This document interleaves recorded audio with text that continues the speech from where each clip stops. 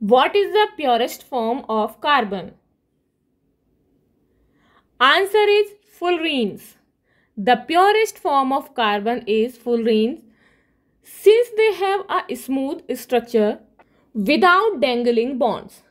Fullerenes are cage-like molecule. The molecule C60 has a soccer ball-like shape called Buckminster fullerene.